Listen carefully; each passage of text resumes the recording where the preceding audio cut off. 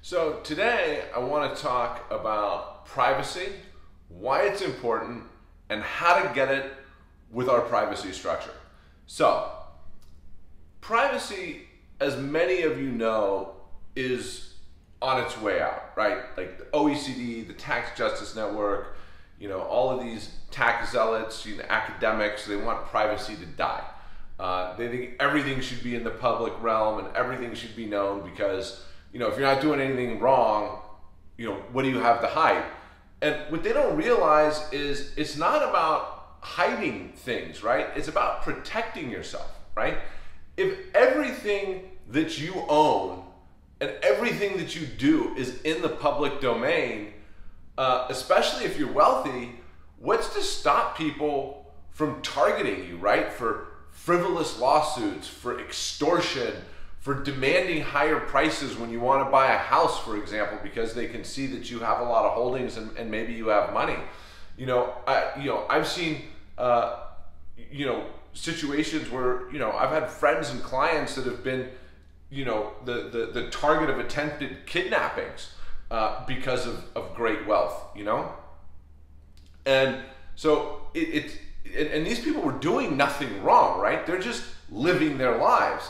But somehow, that's wrong in today's world, because being wealthy is bad. So everybody should have to know everything and, you have no privacy. They're going to, take it all away.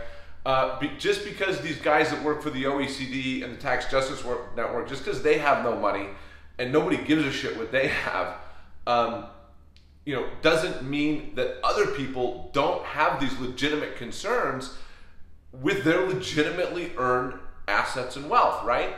So how do you get privacy, right? So I think we've seen in most of the financial centers throughout the world and, and throughout Europe, countries have now implemented these beneficial owner registers, right? So if you own 25% or more of a company, or you're a party to a trust or a foundation, meaning you're like a beneficiary of one, or you settle the trust, or you're a trustee or whatever, you're treated as a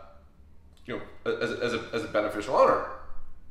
And more of these beneficial owner registries and trust registries are becoming public, meaning anybody can just go in there and pull up this info, right? So I mean that's pretty dangerous. I mean, I'm not saying I'm against beneficial owner registers, period. But I mean, it's a little easier to swallow one that isn't public, right? That like law enforcement has access to. I mean, that makes a lot more sense to me. I don't believe the public has a legitimate interest in these beneficial owner registers, but they're public now, right? So okay, privacy gone there for any entity that you're involved with. Then add the common reporting standard, right? So the common reporting standard basically is an automatic exchange of information protocol where almost every country throughout the world exchanges information on the bank accounts and financial accounts of each other's residents. So let's say, for example, you're a resident of Germany, you have a bank account here in Dubai where I live. Every year, the UAE is going to transmit the data about your bank account here in the UAE to Germany, so they're going to know about this. The problem with this is, I mean, look, my clients don't do anything wrong. They don't have anything to hide. So in principle, the common reporting standard shouldn't be an issue, right? They're reporting everything they're supposed to be reporting in their home country, all their accounts and everything from every other country, and all of their entities that they're involved with from other countries. But the problem is that the tax authorities view you as a target if you do anything outside of your home jurisdiction, right? So even though this hypothetical person living in Germany with an account in the UAE may be completely, properly reporting everything in Germany and everything's out in the open, before the common reporting standard, Germany would have just accepted this. But now, because of the common reporting standard, this information gets reported, and Germany looks at it and goes, this guy has an account over there, let's go audit him, right? I've seen this happen with a lot of clients because, a lot of countries don't have a requirement to report foreign accounts, right? If they generate income, for example, you have to report that. Or for example, in the situations that I've seen, we've had clients that are directors or signatories on the bank accounts in a company outside of the jurisdiction where they're resident, and then all of a sudden this information goes back to their home country saying, hey, this guy's a signatory on the bank account there. Boom, their home country government's auditing them. Well, what are you doing with this company? What's this? The dude's doing everything completely correct, but now he's got to spend all this money to fight the government because he's become a target because he's doing international business, basically, is what it boils down to. So if you do any kind of international business, you're suspect, the government's coming for you, right? Because of these beneficial owners and because of the common reporting standard. Now, the government's promised that this wasn't going to happen, but it is, and it's rampant, like rampant throughout Europe. And so people are now looking for a way, how do I get privacy with my assets? Now, I'm going to tell you, a US LLC. Why a US LLC? So first of all, the US doesn't have any beneficial owner registers. As a matter of fact, there's a lot of states where the state themselves don't even know who the owners or directors or managers of a company are. Completely anonymous, right? So you can set up a completely anonymous company where there's absolutely no public information, and even if there is public information, it's just going to be like, yes, this company exists, because not even the government knows who owns it or who manages it. That's the most ultimate privacy you can get, right? So, and because there's no beneficial owner registers at all, nobody knows who owns this. So now you got your privacy with your companies, right? But what about banking, right? Because if that company has a bank account, it's going to get reported through the common reporting standard. Not in the United States. The United States didn't sign the common reporting standard. So if you go open a bank account under this company in the United States, which is easier than opening a bank account in any other country, by the way, and there's like, you can do it in an afternoon, and the minimum balance is like $100, right? So opening bank accounts in the US is relatively easy. And because they didn't sign on to the common reporting standard, that information is not going through the common reporting standard to all these other jurisdictions, meaning this company is completely private.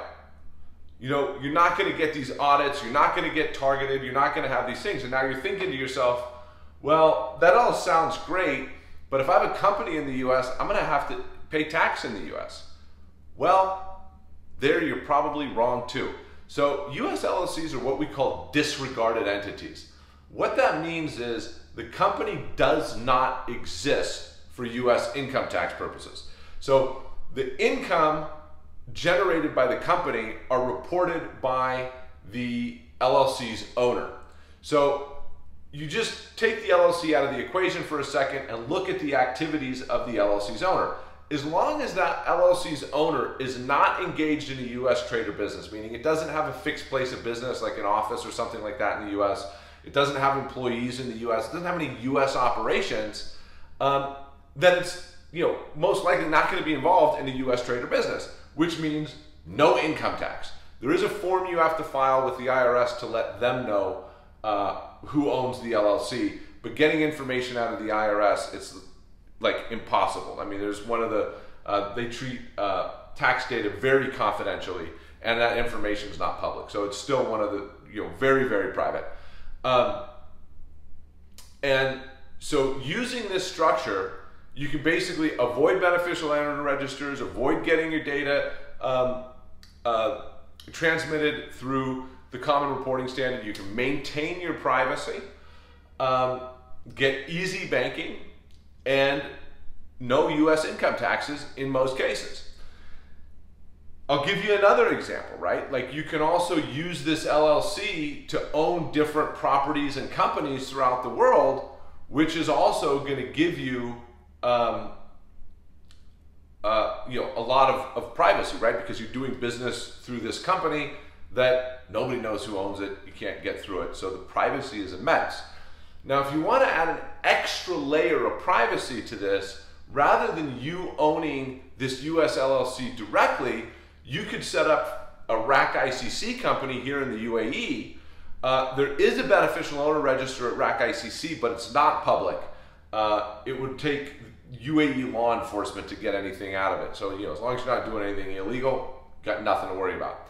So what you would do is you set up the RAC ICC company, and that way you don't even show up, for example, as the owner in the corporate documents of the LLC, right? Because the LLC has its own corporate documents, and even though those are not public, you still may have to show them to people to open up a bank account or something, right? But if you have a RAC ICC company owning the US company, owning the US LLC, then all the corporate documents say is that this RAC ICC company owns it, right? So when you go open your bank account and stuff, it doesn't even show who the ultimate owner is behind this RAC ICC company. The only person that would show up in the corporate documents of the LLC is the director of the RAC ICC company that's signing it. This is the ultimate privacy protection, and this is super important, especially for wealthy people, but really for anybody who values privacy. And everybody with any type of net worth should value privacy, right? Because not everybody has the best of intentions out there for you. I mean, there's a lot of people trying to get rich by attacking other people, so privacy is paramount. If you're interested in setting up this structure, hit us up. We do it all the time. We know how to do it efficiently and give you the proper advice. We can take care of all your filings here in the UAE and in the US. Check us out online at www.esquiregroup.com or shoot us an email at info@esquiregroup.com. Peace!